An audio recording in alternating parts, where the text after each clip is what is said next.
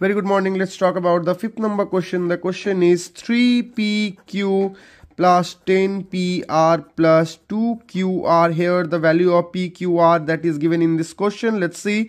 Just put the value 3 into the value of q is minus 5 plus 10 into the value of p that is given here 3 and the value of r that is 4 plus 2 into the value of q is minus 5 and the value of r is 4. So let's solve. 3 into 3, 9, 5 is a 45, that means minus 45, plus 3 in 10, 3 the 30, plus 4, 30 plus 4, that will be 120. Now that will be minus, so 5 for the 20, 2 is a 40. Now adding these two number, because minus minus plus, that will be 5, 4, 4, 8, 8 minus 85 plus 120. Obviously 120 is the bigger number, that means my answer is 15 plus 20, that will be 35 is the answer. Thank you. Follow for more maths trick.